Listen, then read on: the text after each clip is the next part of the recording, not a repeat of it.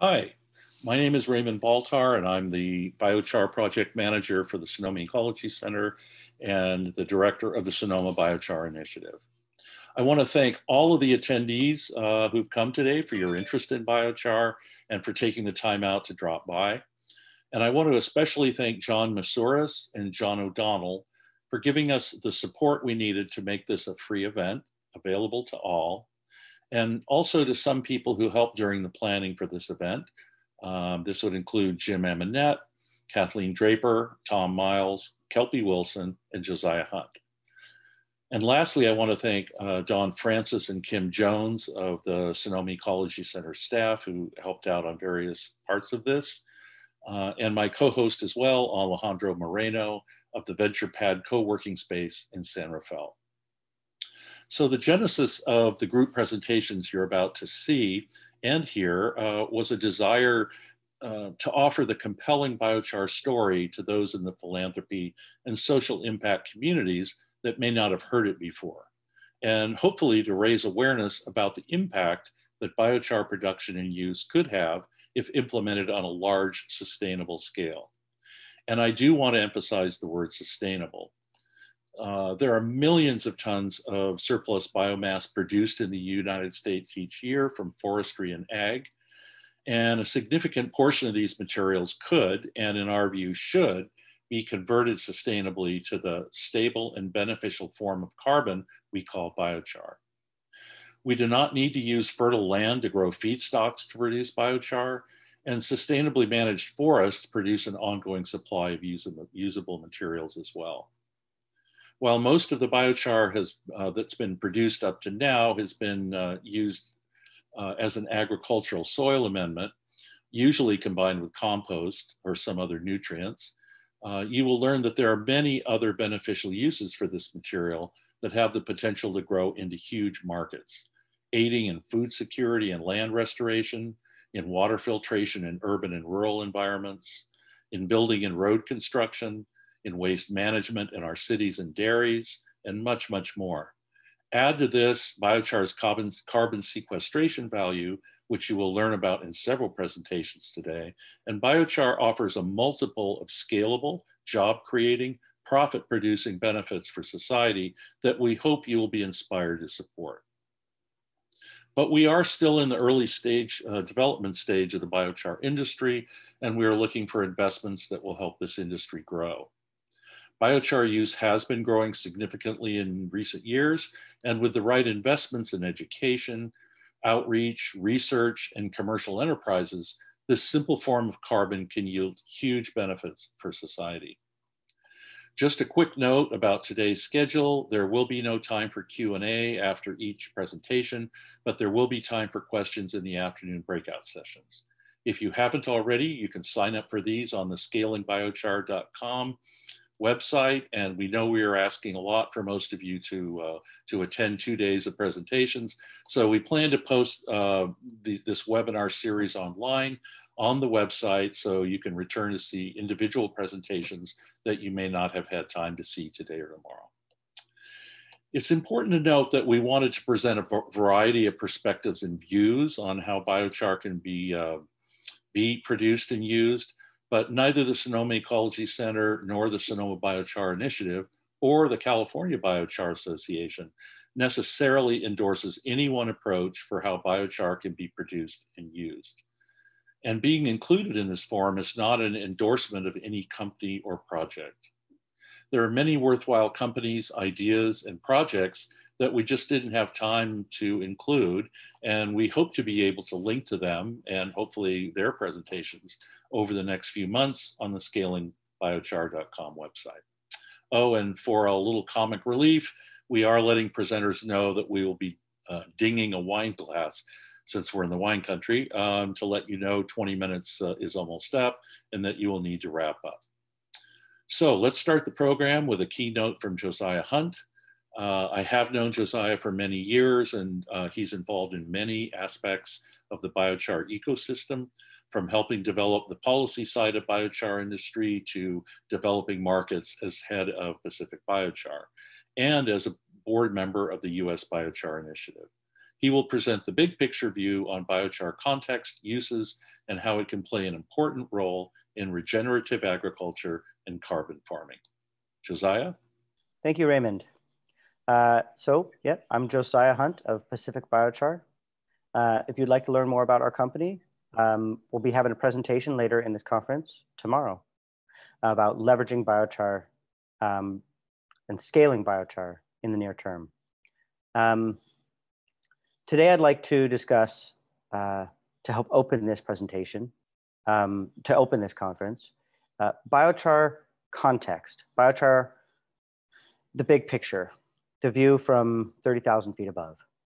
Following me will be some of the top level scientists discussing biochar characteristics in detail, as well as climate change mitigation and a myriad of wonderful uses.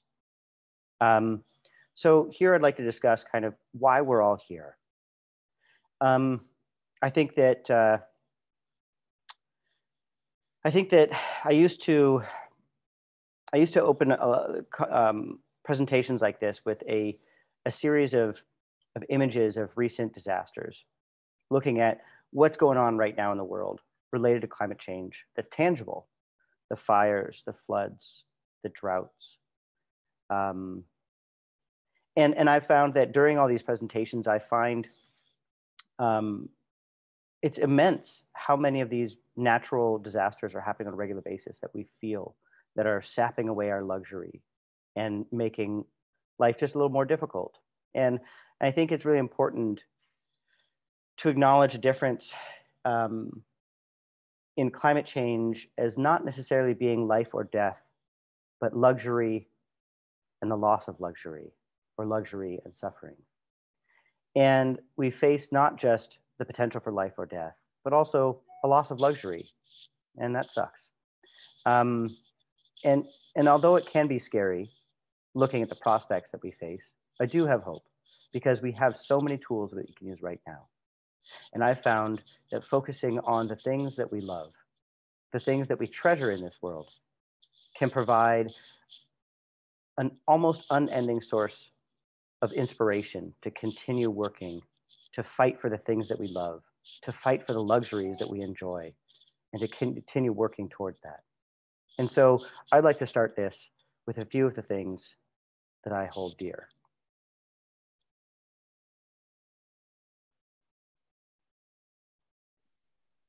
Okay, Josiah, take it away. Thank you so much, Raymond. Yep. Hello, everyone. Josiah Hunt, founder and CEO of Pacific Biochar Benefit Corporation. If you want to learn more about our company and what we're doing, you can check us out tomorrow in the presentation about leveraging infrastructure for a fast scale up.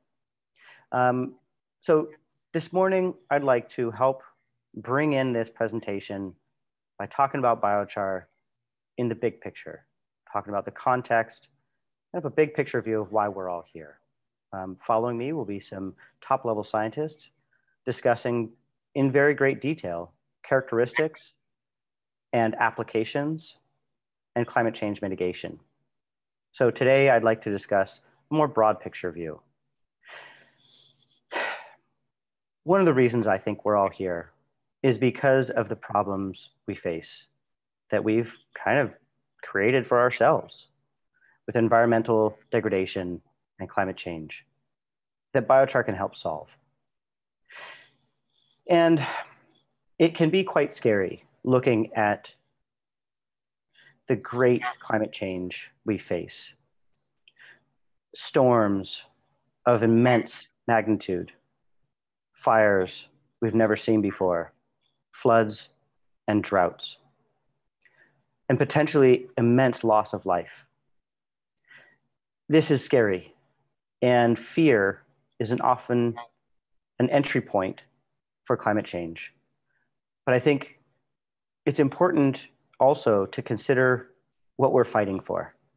And climate change is not necessarily, as I view it, a matter of life or death, but also loss of luxury. It could be also viewed as a loss of luxury and an increase of suffering. To only fight from a place of fear can be almost debilitating after a while.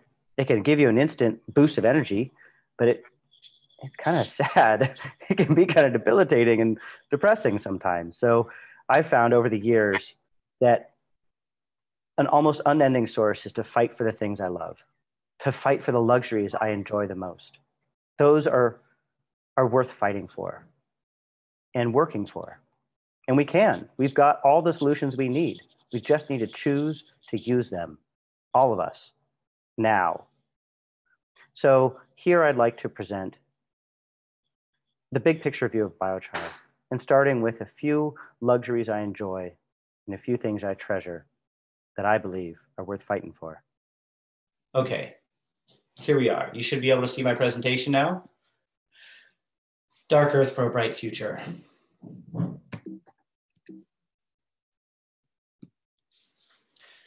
This is a place that I love. This is on a small island in the Pacific. And lots of times, you know, we'll have these places in our mind that we imagine that we'd like to go again someday, that we picture in our mind as the ultimate of paradise and luxury and joy and vacation and things of that nature. And this for me is that place. This small island will be basically underwater and unlivable in about 30 years. And the population that lives there today has to find an evacuation because of climate change and because we did not get on this early enough. This will be lost. There's not much we can do there. But it's beautiful and I think worth fighting for. This is my daughter, Sophia. This is my son, Noah. They're going to grow up in a world where the island's gone. I was able to take my son there, and it was probably the most enjoyable adventure I've had in my life. And I want to be able to share that I want him to be able to share that with his kids. That's kind of what we're fighting for. And sometimes it gets lost. It's like, well, what are we fighting for? Oh, you know, polar bears or, you know, some global climate change thing. And for me, it's personal. I'm fighting for that little bit of paradise. I'm fighting for the luxury that we might lose if we don't do something now. I'm fighting so that my kids can grow up in a future that will hopefully be something like the wonderful world that we've known. And that's something to feel proud about and something I look forward to. So we today are a special generation. Well, not just one, the generations living today. We have the honor to decide, whether by action or inaction, what our planets will be like for the next generations to come. Previous to this, we might have had the honor to decide what our village might look like, what our island might look like, what our small group might look like. But now it's global. There's so many of us that if everyone on Earth started dancing, jumping up and down at the same time, we'd probably cause an earthquake, something like that. There's so many of us that our effect is global. And there's only one globe. There's only one planet. So what we do, whether by action or inaction, will decide the climate for the generations to come. And that's an honor and a burden. But I like to think of the honor that we have with that. Biochar is one of the top 5 natural climate solutions one of the top 5 natural climate solutions to mitigate climate change while also reversing land degradation. This has been accepted and reported in the International Panel on Climate Change, in August 2019 special report for climate change and land.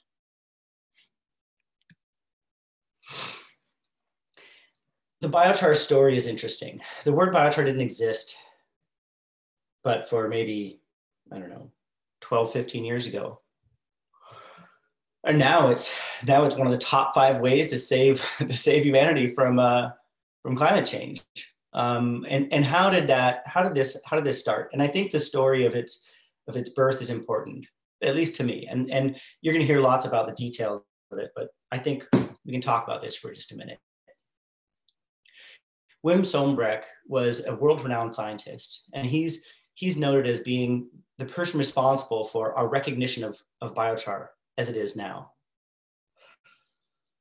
Many people know of, well, I mean, those in the soil science world and in the biochar world might know of Wim Sombrecht and some of what he did to help unveil the mysteries of the terra preta soils of the Amazon, which showed that additions of biochar left a lasting imprint of fertility for hundreds of years. And in this area of ubiquitously poor soil, there was these fertile pockets.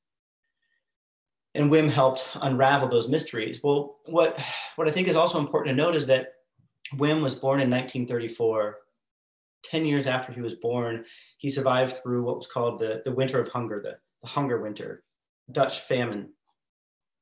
And his family survived partly because of a fertile plot of land tended and cared for by his parents and grandparents and ancestors. And so he had a very visceral and very real connection to the importance of soil fertility and human survival. It's a reverence that you can only gain, I believe, through a lived experience like that. And so I think it's quite obvious here that would have a large impact on what later became, his career in life, studying soils, but also particularly with soil fertility and charcoal.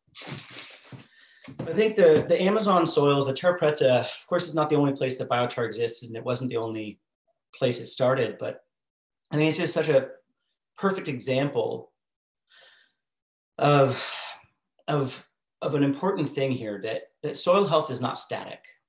Soil health is dynamic. Fertile soil can become poor, and poor soil can become fertile. And again, this has been incredibly exemplified by these terra preta soils in the Amazon. You'll probably see this picture several more times today and tomorrow. It's just it's a wonderful example. On the left here, you see, the standard soil, the parent material. And on the right, you see the terra preta soil, the soils that were amended by the tribes that lived there in ways that we don't exactly know, and for reasons we don't exactly know. But what we do know is one of the critical components was charcoal, which helped hold on to that fertility, allowing it to last for hundreds of years. Wim Sombrecht had an idea that, hey guys, this is really cool. Wouldn't it be cool if we did this intentionally and on a large scale? He basically was credited with putting it all together and saying, guys, we've got so much biomass. We have piles of biomass so large, we call it waste. We could take some of that waste biomass and turn it into biochar and use it to improve our soils while putting carbon in the ground for hundreds to thousands of years, thus helping us improve soil fertility, which is directly connected to food security in a world with a lot of people that still go hungry, and also sequestering carbon, which would be really important in helping rebalance our carbon budget here. So what is biochar? Well, here's just a really simplified version. And this deserves expanding upon, but here's just a really simplified version that's easy to walk home with. It's basically just biomass charcoal when used or found in soil. Now, there's always going to be exceptions because it's not just for soil, but what is it materially? It's some biomass that, if you look on the left here, there's those glowing coals. It's biomass, generally woody biomass, that got so hot it was glowing, emitting photons. Molecular changes are happening rapid at that point. And if it's able to come out of that, to go from a wood chip into a glowing ember, and then come out as a piece of charcoal without becoming ash, it is forever changed. It's irreversibly changed. That's biochar. And as you can see on the picture on the right, the pores and the basic structure of that material is still visible. So the body of the material kind of gets frozen in time. Biochar is not something we invented. It's been around as long as fire and plant life have coexisted. Biochar exists in soils throughout the world. Generally, we measure soil by loss on ignition, which doesn't differentiate between charcoal organic matter and other organic matter. So in this pie chart, that's kind of a standard for looking at soil organic matter, some amount of that stabilized organic matter, that's biochar. It exists already. We're not just creating some novel compound that doesn't already exist. It's part of our soils, it's part of most of our soils, and it's been around for a really, really long time. What we have now is an ability to intentionally manage that portion. Where is all this biomass going to come from? What are we talking about with this biomass? Well, we've got forest biomass, and as exemplified by the California fires recently, or the fires throughout the West, in Oregon and Washington as well. We've got some forest management concerns that need to be dealt with. So here's an example, these slash piles on the bottom of it, it says here from this thing from the Sierra Institute, piling and subsequently burning is a common method for disposal of biomass without a material outlet. Hey guys, biochar could be a material outlet for this stuff instead of just burning it in piles. That's what we're working on, literally. Ag biomass, same thing. Here's an almond orchard. Standard practice, rip out the old trees, put them in piles, burn them to ash, and then replant. We could be making biochar with that instead. And other stuff as well. Here's an example of poop. Poop being made into biochar. Biosolids from a municipal area being made into biochar. This is a brand new program just going out. There's a lot of things that we can turn into biochar, basically any organic matter. It's happening already. Here is a large scale facility in California where we're utilizing high fire hazard forestry residue to produce biochar in a modified biomass power plant. It's already existing, we just changed it to start making biochar. Clean emissions. Rather than burning it out in the field, we're burning it in a controlled environment where we can have clean emissions and we can capture the energy that comes off when biomass becomes biochar and use that for heat and even generating electricity. We got trucks, we got fleets of trucks and equipment that are ready to utilize this material.